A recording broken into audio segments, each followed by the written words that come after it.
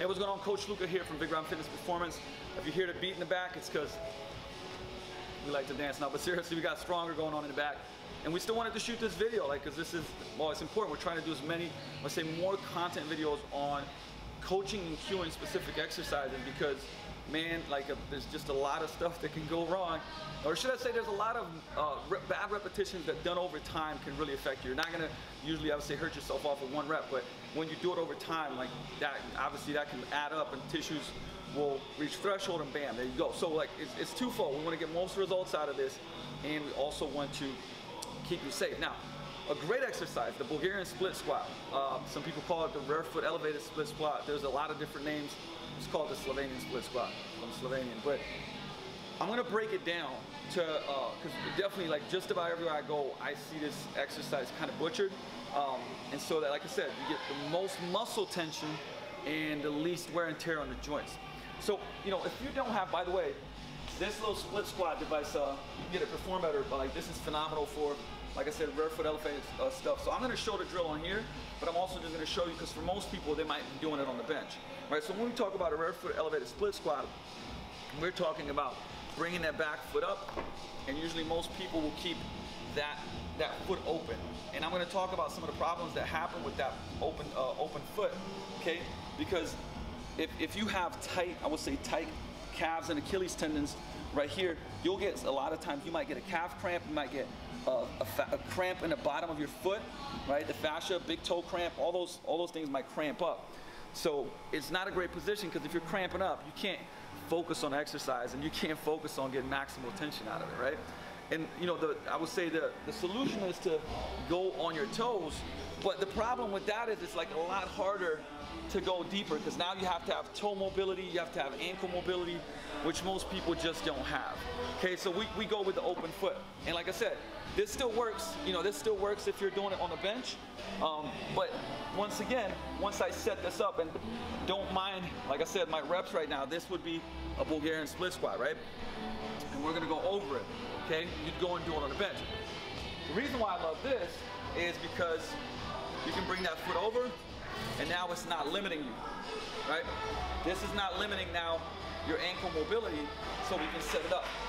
Now what you'll see on a Bulgarian split squat a lot of times is people setting up and getting really upright, or even arching at the beginning, right? You're arching. So from here, as they go down, you can see I'm moving a lot from my low back, and now I'm feeling this hip, but I'm not feeling it necessarily in a good way. I might even feel knee pain, I might feel foot pain, right? And I'm driving out of it, okay?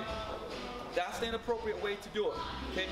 We don't even, most of the time, teach a straight, like we don't teach that much of a straight down, because too many people push off that back leg. So you'll see, like, pushing off this back leg, which redistributes force, but what we want tension on this front leg, okay? We want muscle tension and force through this front leg. So when I set up, watch what I'm gonna do, okay? First of all, you have to find the right distance. Now everybody's gonna have a different limb length. So if you're too close, right, you're not gonna get the most out of the exercise.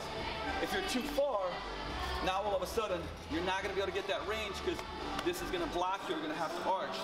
So you find just the right position, and what I'm going to do is, I'm going to get my weight over that front leg.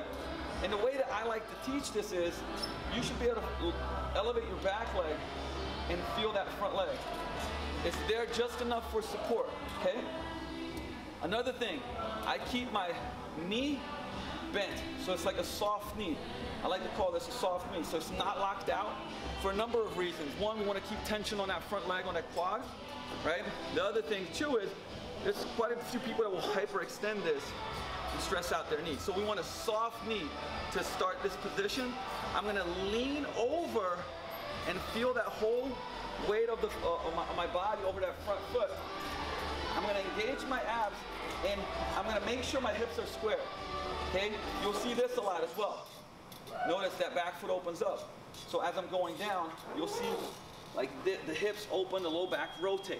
So we want to make sure our hips are square, our weight is over that front leg, I got a soft knee here, and instead of going straight down, because I have this angle, I'm going to pull myself down into this angled position, into my glute, okay? And then I'm going to push myself up, back into that same position.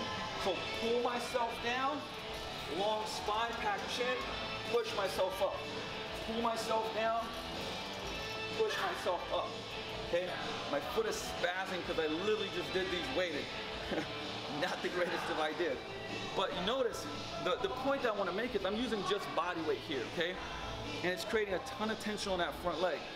So obviously I could be doing this with dumbbells, right? So everything would stay the same, and I would obviously have dumbbells hanging here, okay? I could be doing this with a goblet position kettlebell.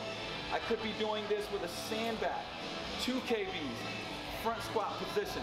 Now if I was doing a front squat position, I probably would get a little bit less lean, which is why kettlebells, dumbbells, things like that are ideal.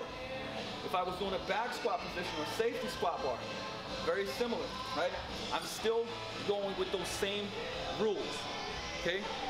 Because once again, let's think about what we want. We either want to get stronger and produce more force through this leg, okay? Or we want to create as much tension as possible through this leg. What's great about this is I was mentioning that pull yourself down analogy, okay? Here's something that I don't like to see, especially people that are not, I'll say, more advanced on this, is you'll see a lot of dropping into it, right? Just drop in and out, drop in and out, drop in and out. And you'll see the body shifting, right? The low back flexing, extending, the upper back flexing, extending. Where if I pull myself down with strength and control, now I have time under tension. I'm also gonna stretch this hip flexor out, right? So now we're strengthening this leg, opening up this hip, okay?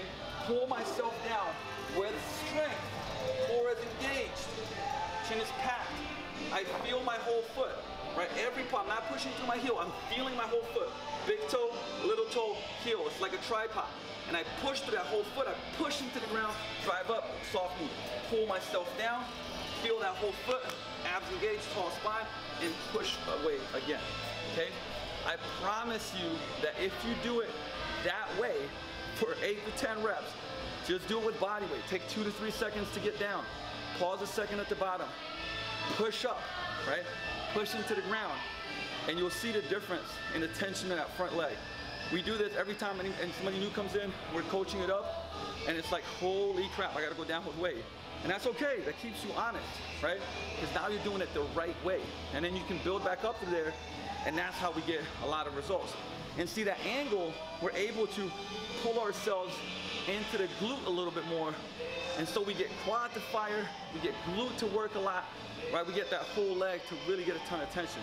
So that's important. Now, I'm gonna come back to just mention the hips. You guys may have seen a couple of videos where it comes to the half kneeling position. And what's really important here is that square hip, okay? Now when I talk about the square hip, even when in a Bulgarian split squat position, here's what can happen. If you will shoot like the front of my hips, you'll see this. Whoop.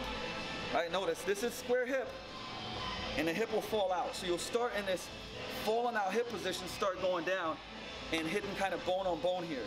So my cue for this is push this butt cheek into this hip. Right, and as soon as I do that, notice, if it's standing out here, I'm gonna push this butt cheek into this hip without this hip flying out. Now my abs are feeling it. My hips are square. This is called the ASIS. It's a little bone right here, that bone that you feel. See, now I leveled out these two bones, and now I can pull myself down. Right, keep pushing the hip into the other hip, snapping through. Man, it's so much more tension happening in that leg because of those little tweaks. Right? And the only way for you to see and feel it is to actually try this out and see the difference. Now, here's the things that are gonna happen. Number one, you're gonna feel those muscles more. Number two, if you have some hip and low back issues, that might help you get out of those, okay? Depending on what's going on, right? So this is not a fix for everything, but it can significantly help you out, okay? Core's gonna work more. It's gonna take your low back out of it, right? Because we're gonna be in a better position.